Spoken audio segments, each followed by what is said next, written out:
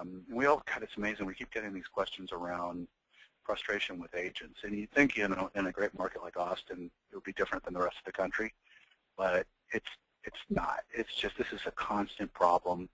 And I'll read the question, give you my take on it, because I think there's an easy answer here.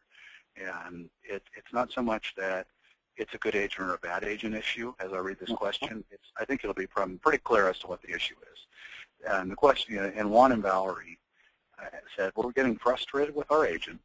He doesn't call us back very quickly and seems pretty disconnected with the new listings that are coming on the market that we may be interested or might be interested in. The only time he seems available is in the evening or weekends. Should we consider changing agents? We're worried about missing out on the right home with such a limited supply of houses to choose from. Oh. Well, this is the age-old problem with realtors and real estate agents who work other jobs. I think when they dug into this, they're going to find that their agent may be very well intended to help them, may be a great person. But in a market like Austin, I do not believe, and I'll just make this as clear as possible, that if you intend to buy your first choice home and you're working with an agent who works a full-time job that's outside of real estate, you're putting yourself in harm's way. No question asked. You can't get somebody who's only available in the evening and occasionally on weekends, and you got to wait to hear from them outside of their work hours and hope that you're going to be able to buy your first choice property. What do you think, Perry? Well, unfortunately, you are describing a character that does exist in our business. There are people who have other jobs, and they want to make it in the real estate business, but for whatever reason, they're unable to do so or just choose not to do that. This is more of a hobby for them.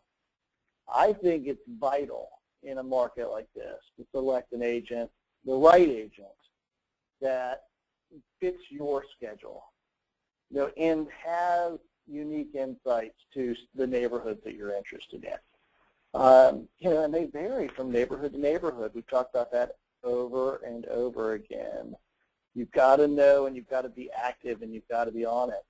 Now, that said, I do think that some agents, can carry on this, and I think that they do act professionally and responsibly. But I think that there are levels, and you can have the best of the best, or you can have someone who's really good, that's heart's not into it. It's really up to you how to handle it.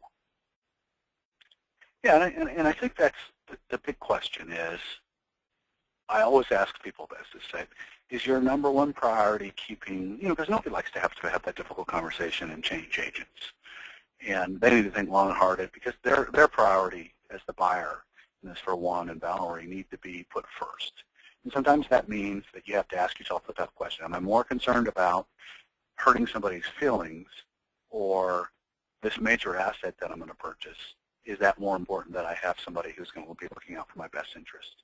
And I think the practical reality is, as great as that agent may be, they're just not the right fit in today's market. I mean, if they're looking in Southwest Austin, I can tell you in a market that I do a lot of work in, Right. that house will have been shown and have offers by the time they hear back from that agent, if he's not typically calling back till later in the evening on a given day. And if he's not in the MLS and actually out previewing properties for them, they're not likely to get to purchase their first choice home. And so it just becomes a tough question.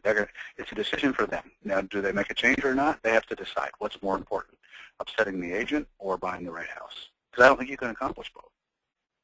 It would be very difficult to make the argument that somebody who's working part-time in real estate can represent their best interests. But that's ultimately for them to decide. Yeah. Well, sorry that you're going through that, but, I wonder what area that they're looking in, just out of curiosity. They never tell us the areas they're looking at, do they? Not always. But I would certainly tell people, if you have additional questions, you can send questions to Perry and I at info@AustinTexasRealEstateToday.com. Think carefully, and I'll close with this. Think carefully before you enter into an agreement with an agent. Go listen to our special episode where we talk for about 10 or 15 minutes about what kind of questions you should ask agents. You will learn whether or not they work full-time. You'll learn whether or not they're going to be able to support you in the manner that you want by asking the right questions. So with that, Perry, I think we're a wrap on episode 18. Once again, happy Veterans Day. Thank you to all veterans currently serving. And thank you.